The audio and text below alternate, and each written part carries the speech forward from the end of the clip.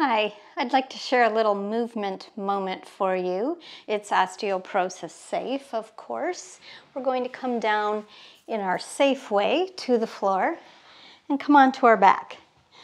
So strengthening the back side of the body is always really important, and not just for osteoporosis, but for a really happy, healthy spine and low back in particular, and that's been my focus lately. So we're just going to experiment with the bridge to start. Our heels are beneath our sitting bones. And we're just going to open up at the hip crease where your pants would crease when you're seated. And we're not going to articulate, so not a rolling bridge. We're just going to open up at the hip flexors using our bottom to squeeze and push our hips up. So my ribs are going to stay in my body. It's not a yoga bridge. I'm not doing any kind of extension in my thoracic spine, just bridging up like that. So that's 4, and I'm squeezing my bottom, that's the elevator, 5, and 6, and 7, and 8. And stay up there for a moment. Let's put our hands just gently below our bottom, just so we can feel what's happening.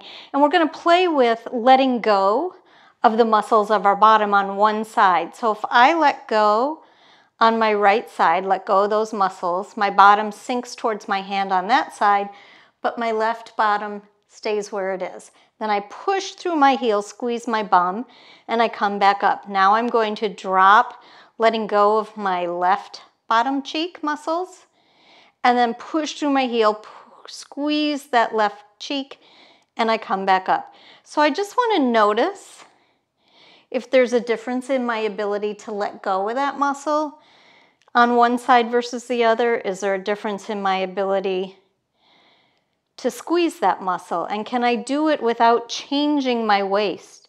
So I'm just dropping, I'm not cinching.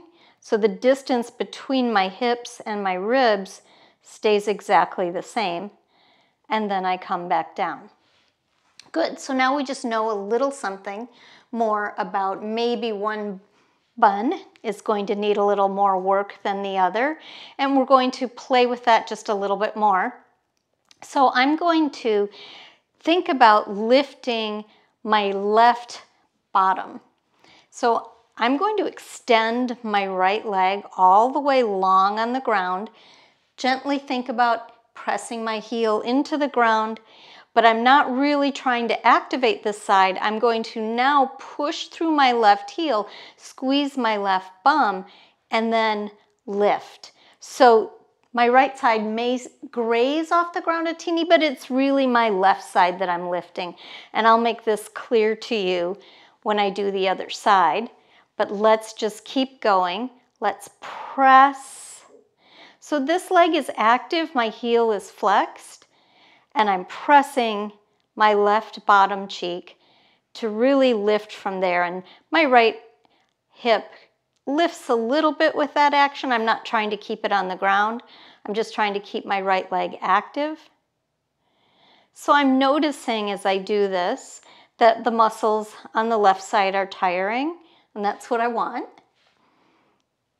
And then I'm going to drag my right heel in, extend my left leg. So the first thing I do is I flex my left heel, gently press my left leg into the ground, and now you'll really see I'm going to push through my right heel, squeeze my right bottom, and lift, and come back down. So this is much higher than what it was before. So push, squeeze, lift. I'm maintaining the action in my left leg, but it's just to keep it awake. Push, squeeze, lift. Trying not to do it from my low back. Push, squeeze, lift. So you're taking time to actually feel yourself push down. Feel yourself squeeze your bottom and then lift.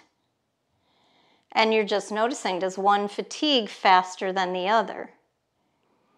The one that fatigued faster, maybe we can do a couple extra reps on that side.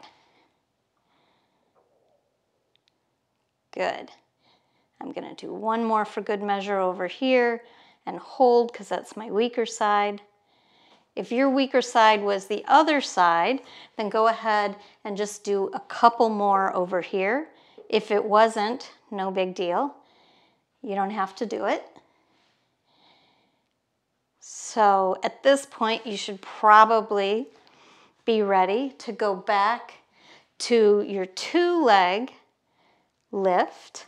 So you're in a bridge. And now we're going to really test out what's going on in those hips. I'm going to put my fists here. I'm going to lengthen out my right leg into the air, hoping that my bottom doesn't sink into my fist. So I'm using an exhale and drawing a marble up from my pubic bone behind my belly button to help stabilize my core. And then we'll test the other side. So the goal is that you're able to hold both cheeks from falling into your fists when you try a single leg bridge. So that's my backside strengthener for your movement moment.